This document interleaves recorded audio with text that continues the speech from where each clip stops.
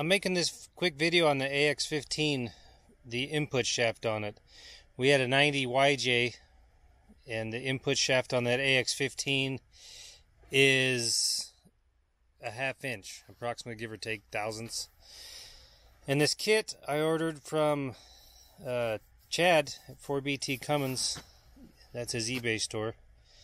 It comes with the bell housing, billet, flywheel, pilot bearing. Anyway, it requires a 3/4 inch input shaft. So we ordered an input shaft for a 92 and later AX15. I didn't know if it was going to swap out, but it did swap out, and it all bolted up, went back together just fine. So if anybody out there, I just made this video because I couldn't find any information on it at all, if you could interchange input shaft from a 92 plus to a later model.